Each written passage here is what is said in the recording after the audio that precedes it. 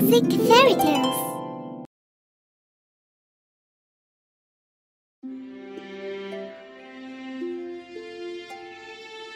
A teleporting cape and a stone egg. Once upon a time, there was a young and kind-hearted hunter named Daniel. Daniel often hunted and hung out in the forest.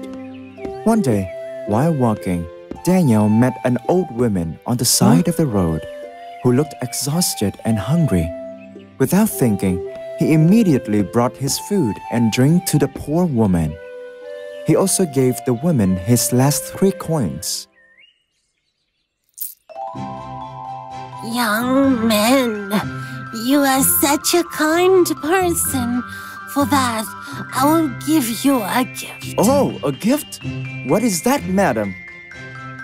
Just follow this path. You will see a big old tree. There'll be a magic cape and a stone egg on the tree. You can shoot down the tree branch to get them. That magic cape can transport you to anywhere in the world in the blink of an eye. And the stone egg, keep it with you always. Every morning when you wake up, you'll have 1 gold coin. The old woman disappeared immediately. Daniel realized that he had met a kind fairy, so he happily followed her instructions. Just as the fairy described, Daniel found a magic cape and a stone egg hanging on a big tree. He raised his bow and shot down the tree branch. The cape and the stone egg fell down in front of him. Daniel put the teleporting cape on and said, "Please, take me back to my home." Instantly, Daniel found himself at home. He felt so excited about his magic cape. Since then, every morning when he woke up, Daniel found a gold coin under his pillow. Soon, he had a bag of gold coins. Daniel felt very happy and he decided to travel around the world. He kept walking until it was dark and he saw a beautiful old castle on a green grass field. Daniel happily walked in to ask to stay for the night. It was Princess Teresa's castle, but she was held captive by a powerful witch, Lena. The evil witch saw Daniel. She told Teresa, Princess, that hunter just came out from the forest, and he's carrying 2 treasures that I have wanted for a long time. You must help me get them, by all means. You have controlled me and this castle of mine. It is not enough. Please do not harm others. Teresa, if you don't do it, I will destroy this whole castle. Okay, I'll listen to you. But please don't destroy this castle. Now, that's a good girl. Daniel walked into the castle.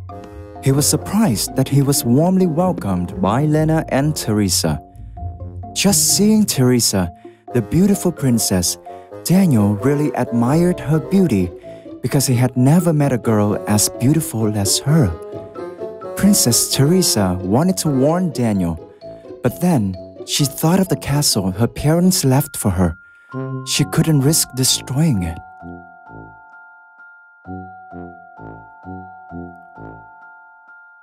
I'm Daniel. I'm traveling around the world. It's dark now, so I hope I could spend the night here. You can stay here for as long as you want. I'm Lena, owner of this castle, and this is my daughter, Teresa. That's wonderful. Thank you so much, ma'am. The witch pretended to be hospitable and invited Daniel to stay for a few days. Because of his affection for Princess Teresa, Daniel agreed. Every day, he had a chance to talk to her. Gradually, he became more and more in love with the beautiful and adorable princess. He was willing to do anything Teresa requested. Teresa also liked the funny young man. When the witch Lena found out, she was very happy. Then, she secretly called Teresa into her room and discussed an evil plan. This man carries a magic stone egg that can create gold coins. You have to get it for me. Knowing that she could not disobey the witch, Teresa had to follow her order. Hey, Daniel, why do you have so many gold coins? Daniel excitedly showed her the magic stone egg. All thanks to this magic stone egg. Teresa was very interested in the stone egg, so she asked Daniel. The egg's beautiful. Can you please let me keep it? Of course, if you want to. Without any hesitation, he gave the princess the egg immediately. Teresa brought the stone egg to Lena. She excitedly took it. Since then, every time the witch woke up, she found a gold coin under her pillow.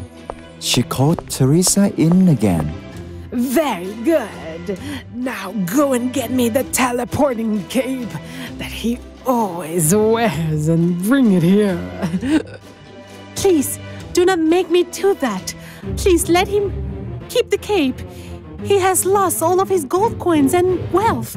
Do it now, or not only will you be punished, but he will also be harmed.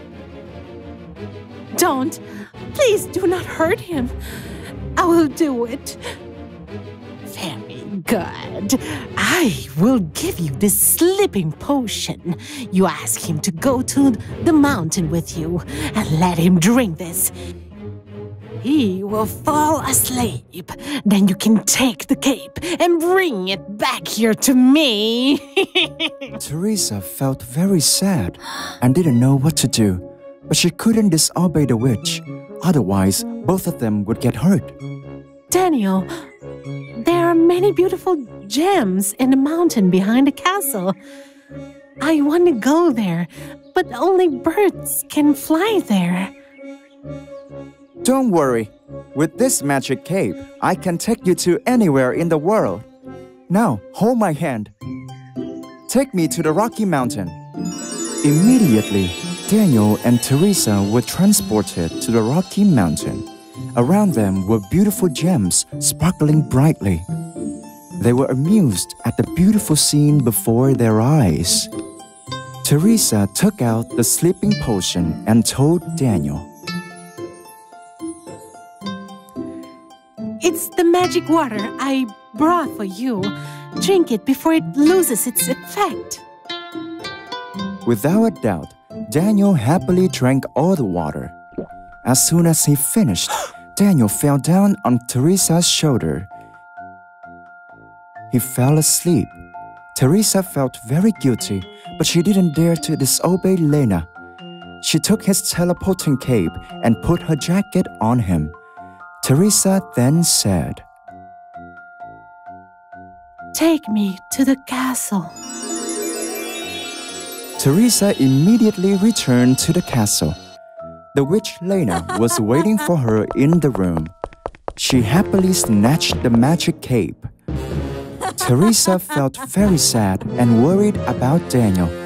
She felt desperate because she had to leave him on the cold mountain all alone. When Daniel woke up, he was shocked to find out his magic teleporting cape had been stolen and Teresa had disappeared. He felt extremely disappointed with Teresa. My God! I didn't think she could be that cruel.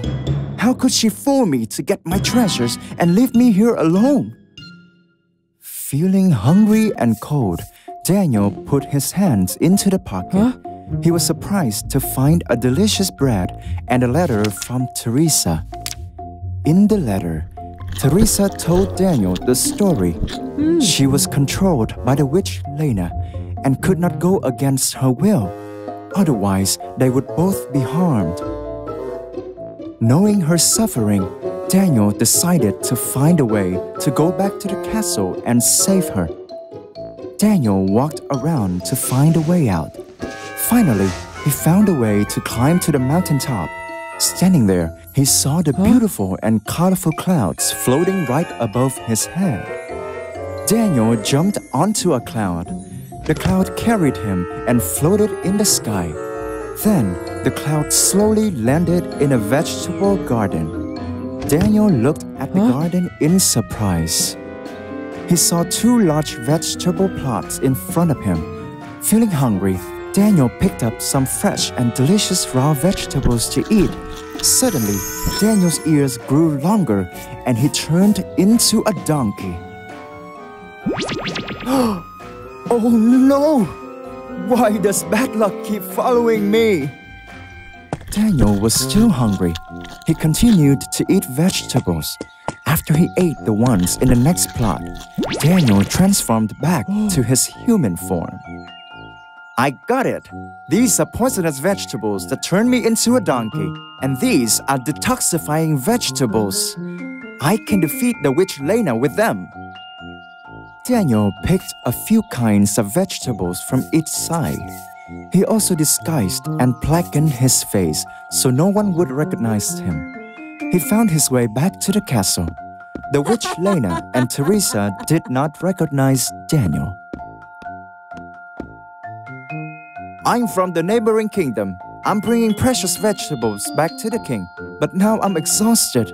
Please let me rest here for one night. When the witch heard of the precious vegetables, she really wanted to try. Hey, young man, can I taste some of your precious vegetables? Daniel pretended to be hesitant. Then he said, That's fine. I have a lot here. I guess I could give you some.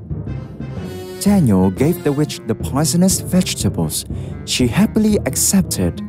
After cooking, Lena invited Daniel to enjoy it with her. However, Lena was very devious. She waited for Daniel and Teresa to eat first. Then she followed.